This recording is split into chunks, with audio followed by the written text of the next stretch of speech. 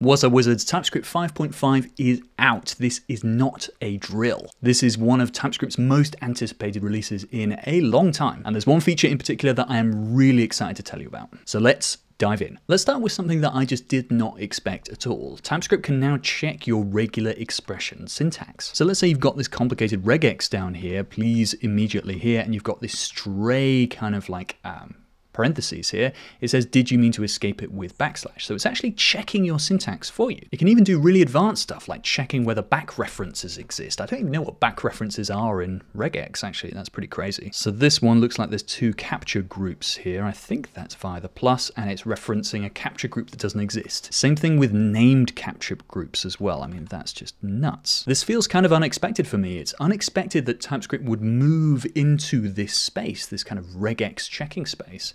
But I guess why not, right? Like, it's got the ability to actually just inspect your code. Why not check that your regexes are okay along with the rest of your logic? So yeah, massive thumbs up from me. Just increases the safety of your code. Make sure that you're doing all the right stuff. Brilliant. This next one is really, really great for monorepos. Let's say that you have like a tsconfig base.json here that has an out directory. This would basically sit at the root of your monorepo, and then other tsconfigs would extend from it. You might think that if you have this out directory in the root here, then this out directory would actually reference the config directory where you're in. So imagine you've got package A down the bottom that basically says, okay, put them in dist here.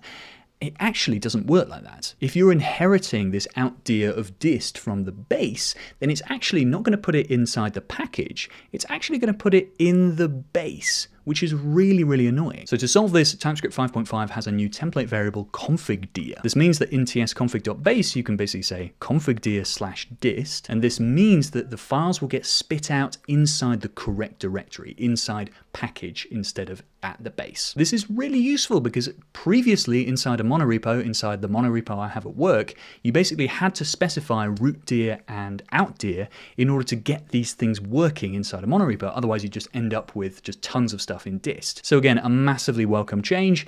And I don't really know why it didn't always work like this. But I guess, you know, the best changes are obvious in hindsight. Let's talk now about isolated declarations. This was authored by a bunch of folks at Bloomberg and Google, and basically aims to solve issues with TypeScript in massive, massive monorepos. If you think about TypeScript turning TypeScript files into JavaScript files, it's kind of doing two things at once. It's turning TypeScript files into JavaScript, and it's also turning TypeScript files into declaration files that describe that JavaScript. The bit where it's turning things into JavaScript, that can actually be automated away, or rather given to a tool that can do it much faster, like ESBuild or SWC. The reason for that is it's just stripping out the types, and so it doesn't need to know what the types are in order to strip them out. But for creating declaration files, it does actually need to know what the types are, which means that ESBuild and SWC, tools like that, Rollup, etc., they can't create declaration files, only TSC can do that. But actually they're pretty close to being able to do that if only TypeScript could be a little bit stricter, if it didn't let you do quite so much inference,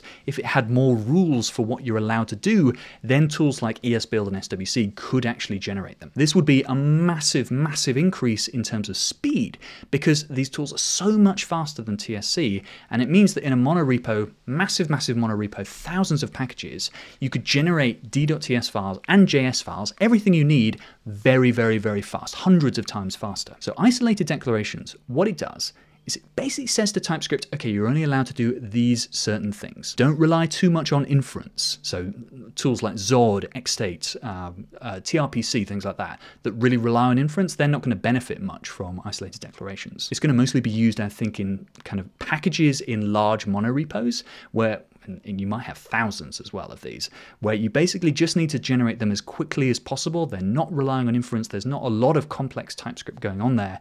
And what this means is you're going to see enormous speed ups in monorepos. And Rob Palmer, the guy that's behind this at Bloomberg, basically says it's too early days to be reaping the rewards from isolated declarations. The ecosystem needs to catch up. Tools like SWC, they need to integrate with it and check that it works, all that stuff. So while it's early days, I think it's something you should be keeping your eye on if you're interested in those sorts of problem spaces. Now, before we get to the final thing, the thing I think you're going to be most excited about, my book is very nearly ready. And there's something very exciting to announce, which is I'm going going to be releasing it free online. Here it is. This is Total TypeScript Essentials. Ignore the fact there's no description found. Look at the beautiful artwork. Look how many chapters there are. There are 16 chapters. I've been working on this since August last year. Let's dive into just one of them. Let's dive into like objects, let's say.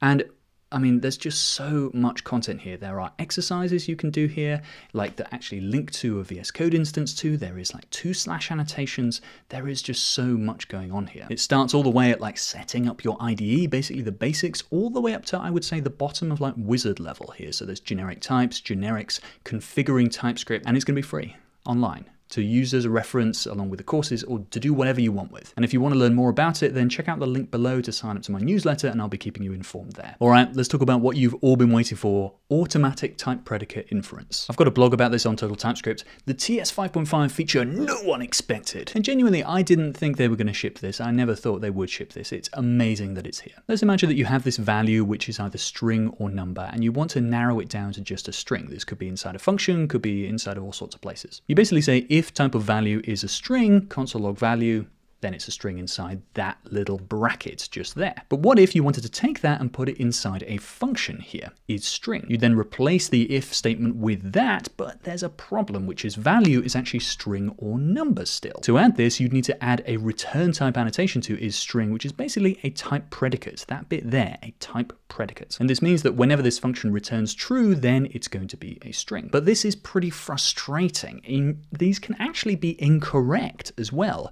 We have an isString function here, which has exactly the same logic, but we're saying that value is a number. And so we can say isString value, and it gets narrowed down to be a number. So the annotation is super verbose and really brittle. The obvious answer here seems to be, could you just basically infer the type predicate from the behavior of the function? And yes, you can. In TypeScript 5.5, this will just automatically work. You can write an isString function like this, and then just call it, and it will work. Not only that, but it will even work with just inline functions. So imagine we have this filter here, where we're basically trying to filter out something from this array which contains some numbers and a null. Currently, the type that we're getting back is exactly the same of type that we're passing in, because our filter basically isn't returning anything. But inside here, if we say if type of member equals number, now the example would just be an array of numbers. We can even just check that it's not null like that as well, and bam, this works too. This is so cool, and it makes so many patterns just work out of the box. But it does have some limitations. If we check for truthiness here, for instance, then actually it will still retain number or null. For some reason, this truthiness check doesn't really qualify it to be an automatically inferred type predicate. I don't quite know why, but that is a decision they made. And another thing that doesn't work is Boolean just doesn't work either. So it seems to me that filtering via truthiness or falsiness kind of doesn't work for triggering type predicates. You need to be doing something like not equal to this, or type of checks, instance of checks. Anything that you're used to in TypeScript narrowing will work here. But oh my God, it's still a massive, massive improvement. This is the kind of thing that is a good enough solution that will work in most cases, and people will go crazy for this. I'm so excited that they shipped it, and I can't wait to see what more of these kind of brave improvements they're going to put out there in the future. So there we go, friends. That is TypeScript 5.5 in the bag. I'm pretty excited about it, I have to say. Lots and lots of cool things here. I can't wait for the future of TypeScript. And I'm very excited for you to check out my book as well when it comes out. I'm also going to be shipping a course along with it, which is going to be priced a little bit at a lower level than some of my other courses that you've seen.